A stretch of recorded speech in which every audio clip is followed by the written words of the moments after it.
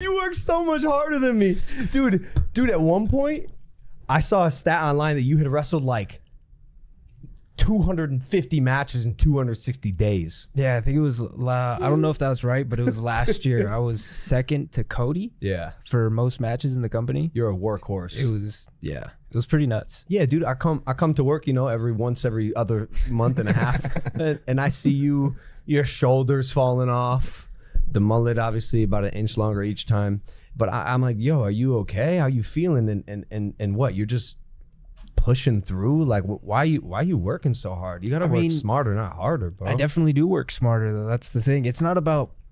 It's when you said my shoulders falling off. I mean, like, shit hurts, but like I can go. You know what I mean? I'm not like. There's a difference between being hurt and injured.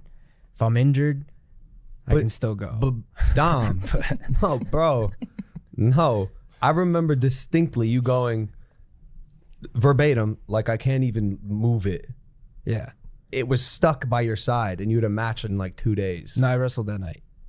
Bro. That's love, bro. That's love. That's a different type of. You Mysterio's something in the blood, huh? Is that where it comes from? Is that where your work ethic comes from? You give it all up to Pops. Do you want to take a moment right now to really just shine a spotlight on the man that is Rey Mysterio, give him his flowers, really give him all the credit that everybody in the world knows is due to him?